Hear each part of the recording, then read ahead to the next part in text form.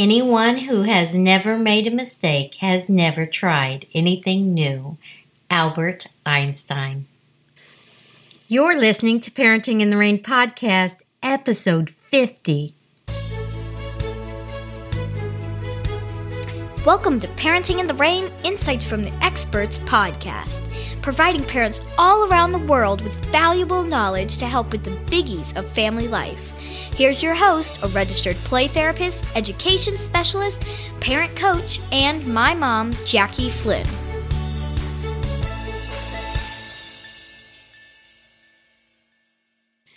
Hi there, Jackie Flynn here. Thank you so much for joining us on this episode of Parenting in the Rain podcast.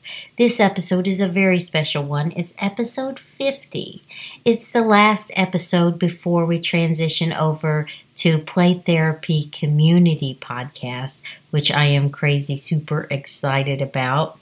And I'm going to do 50 episodes of that one too. So that's still looking at similar issues, but more so from the therapeutic perspective. So a lot of the listeners will be child therapists and people that help children in that realm. But if you're listening now to this one and you are a follower of Parenting in the Rain, I am sure that you'll like that one as well. Well, let's just dive right into what the podcast episode for today is all about. It's all about when our children make mistakes. Mistakes are part of our humanness. And I sure make my fair share of mistakes. And so does everyone. They're actually a gift. They are bound to happen from time to time. In fact, mistakes need to happen for us to grow and develop as human beings. For our kids, allowing them to make mistakes can make all of the difference. As parents, it is super helpful to just allow our children to make mistakes, to really teach them about life, or to let life teach them about life, the experiences. It can be difficult, though, especially if you're in a rush and you need to get out the door to get to school on time. I know that can be tough. Mornings sometimes are one of the hardest parts of the day. You may be tempted to just go ahead and dress your child or tie their shoes or make their bed for them because maybe it'd be messy if they made it, or just let them have whatever they want just for the sake of getting out and everybody being happy. So I know that has its value too, but you really want to grasp those opportunities to let your child do things for themselves so that they have that ability, that confidence, that problem-solving know-how when life comes at them and you're not there, or as they get older and they need to have those skills. The list of what we could do for our children goes on and on because sometimes life just gets so busy and we're just tempted to do it, get it done, and be on our way. Really choosing that path of least resistance. It can be so tempting. I know this because I've been there. I've been there as a parent, and sometimes I'm still there. And I work with many parents and many families, so it's just human. So if this sounds like you doing stuff for your children that they can do for themselves, don't beat yourself up over it, but recognize this as I'm listening to this podcast episode, and this is an opportunity for me to help my child grow and develop and be independent. Parenting, though, it can be so exhausting and it can feel defeating sometimes. And I don't think that's new information for some of you because sometimes it can be really hard. Definitely has its great moments, has amazing moments, but it definitely has its tough moments too. So I'm not saying that you never need to help your kid again. In fact, we need to be supportive to our kids, but give them a chance to nurture and develop that independence on their own, but be that helpful support in a different kind of way. You can just really grasp those opportunities to learn and grow from their messes and their mistakes every time that you get, or every time possible. But if you're in a rut of doing everything for your children, it doesn't make you a bad person by far. Just give yourself permission to be human. I know when I started working as a school counselor, they really followed the Love and Logic discipline program at the school, And it was amazing. It really talked to us about the benefits of allowing your children to learn from mistakes. And that's definitely true in the school setting as well. But one thing that came up in the Love and Logic was helicopter parents versus drill sergeant parents. So that helicopter would scoop up and help their kids. Like if they forgot something and they needed it at school, the parents would just drive there and go get them and kind of scoop them out of trouble. And drill sergeants parents were the ones that didn't support their kids at all. So either end of that continuum isn't the best. It's best to be in the middle. Be very supportive, but yet still allow your child to really grow in that independence realm. One thing though, when you do this, you want to make sure that you do your best to have a positive attitude and lots of empathy. I know Love and Logic, and I'll put a link to that in the show notes. Love and Logic is really big on empathy, and it works. I know this from an educator perspective. I know this from a therapist perspective, and especially from a parent perspective, but also a personal perspective. If you feel like someone cares, oh my goodness, it's like a whole different situation. So with our kids, it may sound something like this. It must be really hard to know that you did your entire project and you didn't have it in class. Now you're going to get late on it. I know how hard you worked on it. So notice I wasn't saying, oh, I hope you learned your lesson, or what lesson did you learn, or go into teaching mode there. Just merely really connecting and noticing what the child's feeling. That way the child can focus on the situation and still have that feeling of support, but learn from the situation. But this can really be tempting to use some sarcasm like, yeah, I bet you won't do that again, or how'd that work for you? That can totally turn it the other way and strain your relationship with your child. So if you connect with your child, excuse me, we had the flu here, and this little cough in my throat has been lingering. If you connect with your child in an empathetic way, or in grad school, I heard the professor refer to it as empathic. Actually, I think it's optional. I'm not sure about that. But it leaves them in a way that they feel like, hey, my mom or my dad, they get it.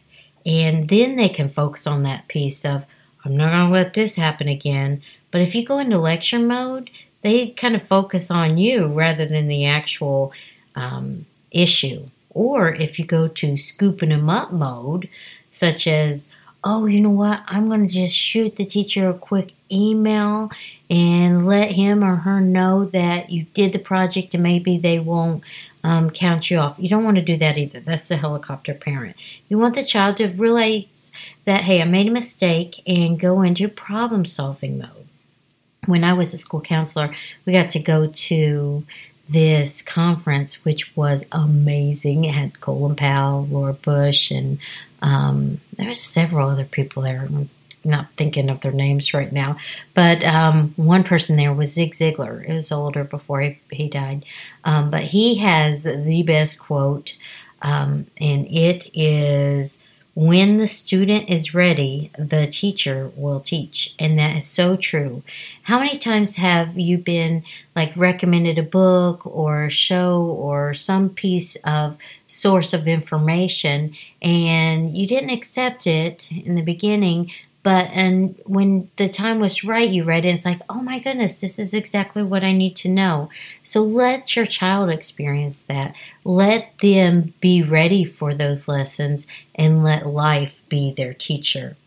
When our children are allowed to make mistakes and learn from their experiences, the cognitions, which are their thoughts, you may remember that from the EMDR episode, their thoughts that are embedded about their self-perception is, maybe I am capable, and also I am competent. I can do this. I can do difficult things.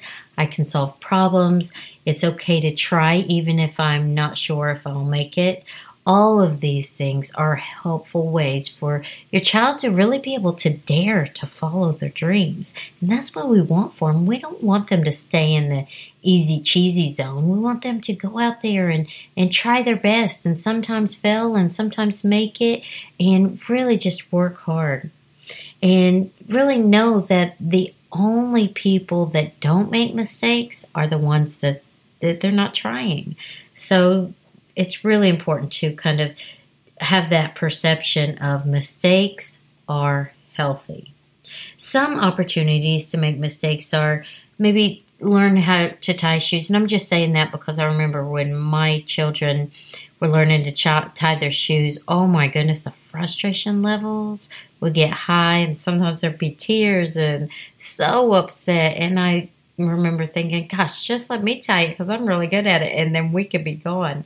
But if you allow them to learn how to tie their shoes, they feel that, hey, mom or dad, they believe in me. And that helps them to create that, well, I believe in myself feeling too. Also, some more opportunities. Let them make lunches. Let them make a mess. Let them make their own bed. Let them forget their homework. Let them make those social errors that they kind of feel that impact of. I can't remember what comedian it was. We were watching, it's maybe a couple of years ago, but it was something, and I'm going to kind of mess it up because I don't have all the details in my memory of this. But he had a daughter that's 8 years old, and he was saying he'd tell her to brush her teeth, brush her teeth, brush her teeth, like a broken record. But he kind of realized that, hey, if all of her other friends tell her to brush her teeth, and it's like in that experience of it's not just me telling her, that life is kind of letting her know, then she's more likely to brush her teeth. So that's kind of a little bit of maybe a firm way to do it, but it's the fact of let life help teach those lessons. Also, there is some great verbiage in the child-parent relationship therapy manual, really that choice language, like if you choose to brush your teeth in 1 minute, then you're choosing to watch your show or read this before bed or whatever it is. You really, that main concept of being, your choices have consequences. Whether good or bad. And then, kids are kids. They'll push limits. That child-parent relationship therapy is so good, though, because it really gives us that verbiage to make it simple, clear, and effective. I love that. I talk to parents about that all the time. One of the huge benefits of making a mistake, especially for children, is when they get to develop their own problem-solving skills. I remember as a school counselor, I made a train out of poster board. It was a little rough. I think I Googled images of a train, and then I tried to duplicate it on a poster board. I like to do that kind of stuff, but it still did look a little rough. But on each train car, I put one of the 4 problem-solving steps. So sometimes I'd even be on the phone with a parent, and a parent would kind of like be in a situation, and then I'd run them through the problem-solving steps. Or like if you run into someone in the cafeteria and they have a problem, like, they wouldn't let me play at recess, or whatever their problem was. You just run it through. The step 1 was what is your problem? Really defining it's important, because if you don't define it, then, the rest of them are not going to work. You got to have that clarity. The step 2, what have you tried? Step 3, what else can you do? And step 4, what is your next step? We learned that problem solving model in graduate school, and it was in one of the textbooks. I can't remember which one, but I have used that so many times, both for myself, my kids, in the school setting and in the therapy setting. It empowers kids. It really helps to put their life in their own hands, which is what we want our kids to do. We're helping to grow responsible, independent human beings. Okay, so one of the very I feel like appropriate metaphors that really speaks to this is like if you don't use your muscles in a while, they kind of deteriorate, or if you don't use them at all, they don't get a chance to grow.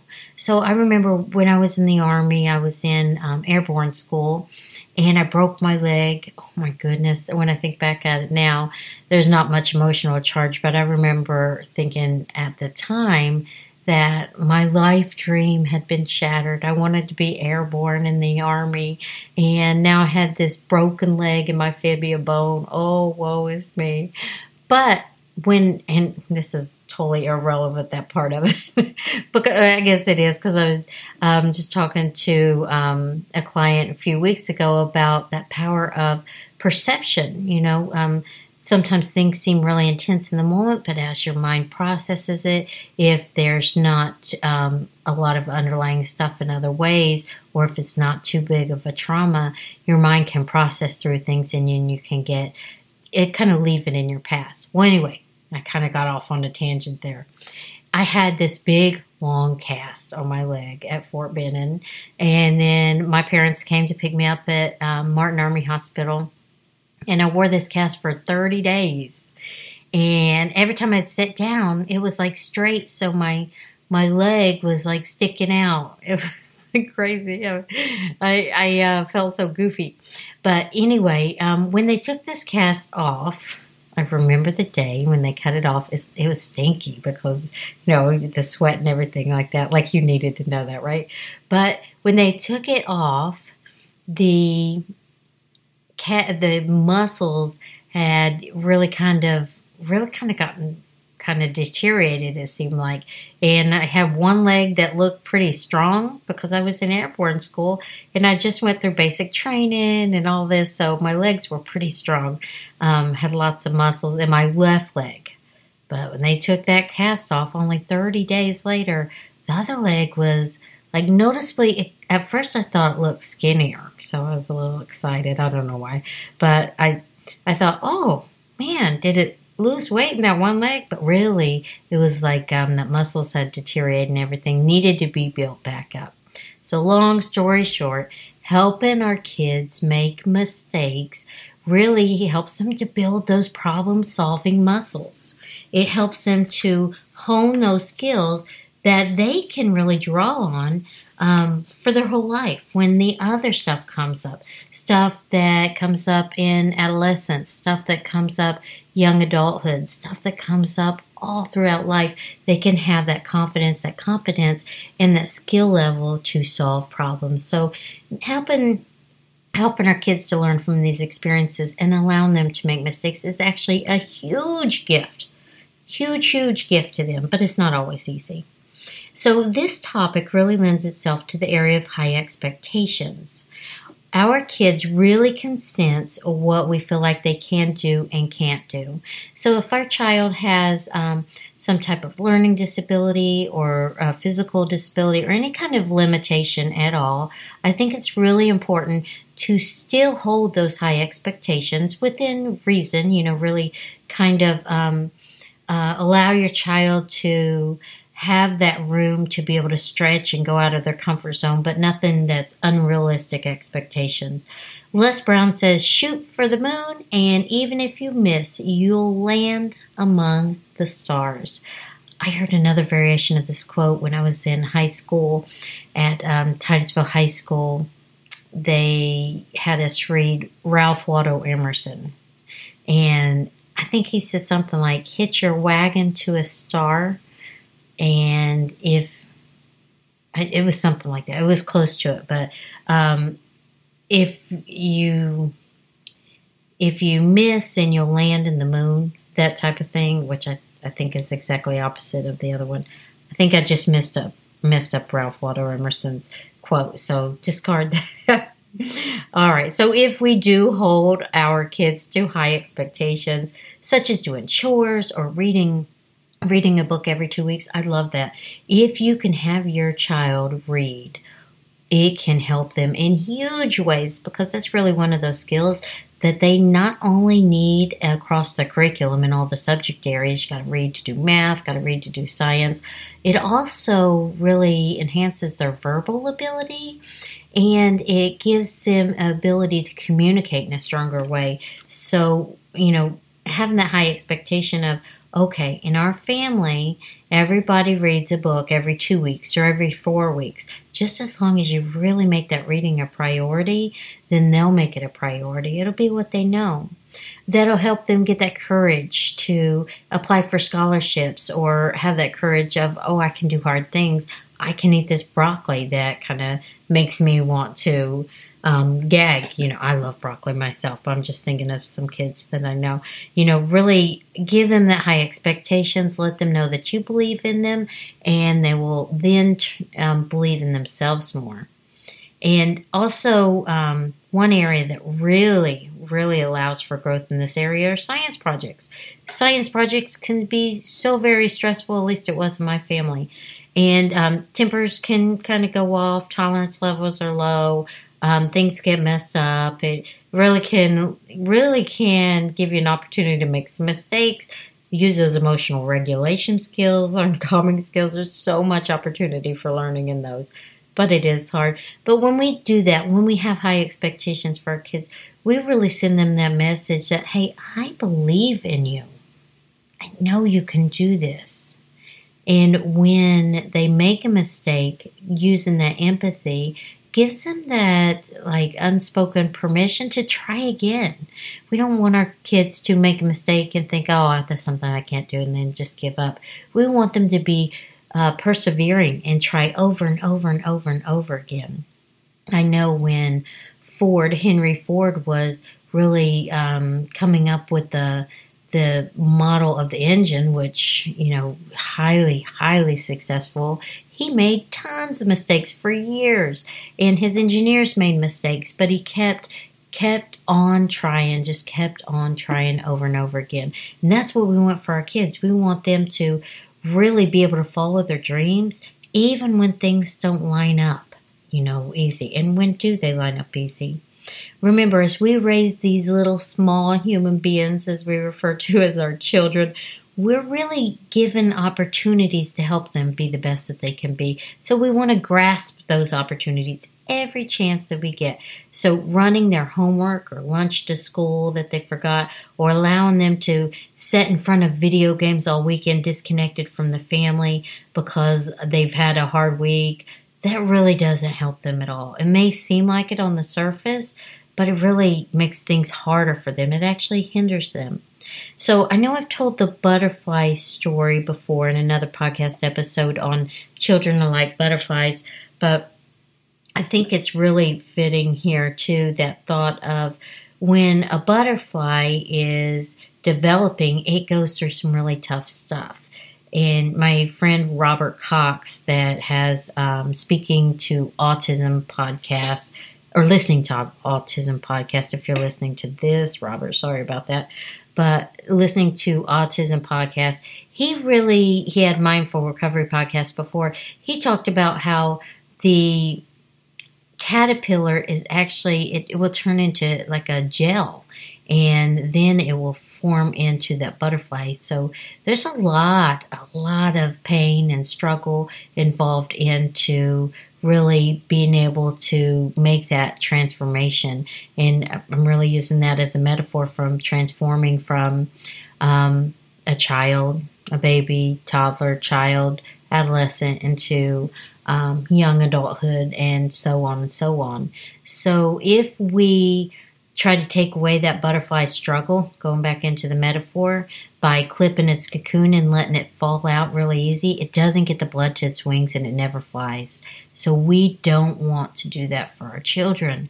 We want to make sure they have the struggle so they get the blood to their wings and they can fly. I first heard that story in my child-parent relationship therapy training, which I will put a link in the show notes to that manual. I love that type of therapy. It brings really good for adoptive families, but families in crisis, good stuff. But it brings that notion of, okay, we don't have to make things easy cheesy for our kids, because that really hurts our kids. We want to make situations, and we want to have a real good quality life, but we want to allow them to make mistakes and learn from those mistakes every chance we get. So I remember watching The Magic School Bus with my kids. I think I loved those kids shows more than my kids did. Reading Rainbow and Magic School Bus, and we loved Barney when they were little.